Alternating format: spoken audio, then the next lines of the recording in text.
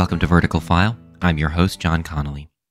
Brian Donohue is a senior manager of ontology and data modeling at Capital One.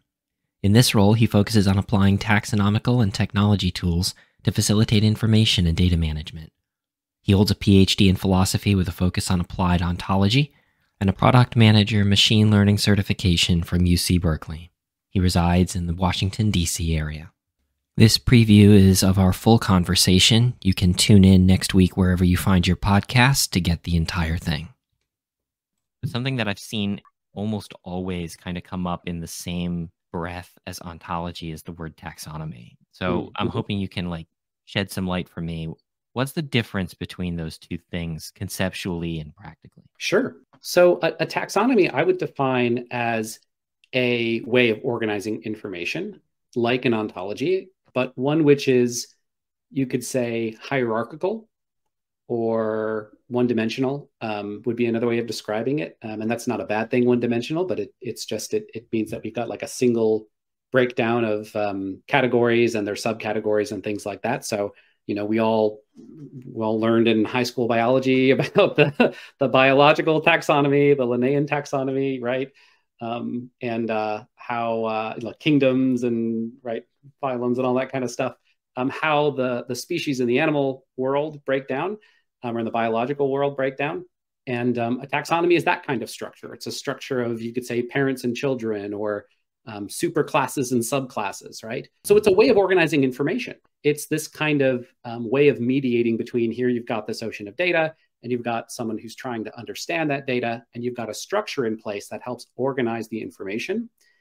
The key thing about a taxonomy is that it is that hierarchical structure, which is great, but and in fact, within an ontology, there's often, a taxonomy is often part of an ontology. There's often that hierarchical structure there in an ontology. For example, to go back to the film example, right?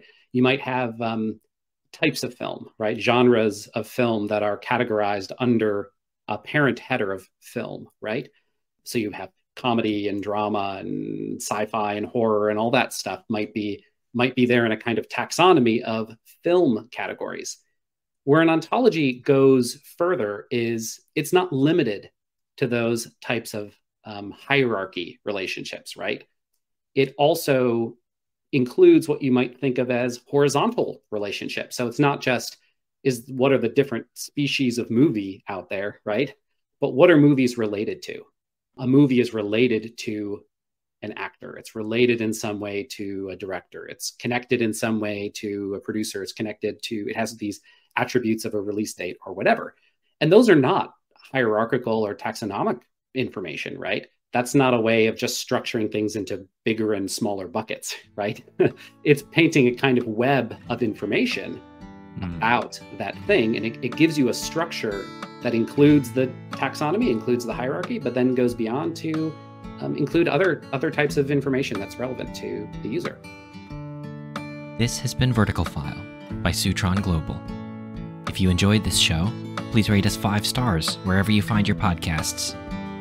Check us out online at www.sutron.com.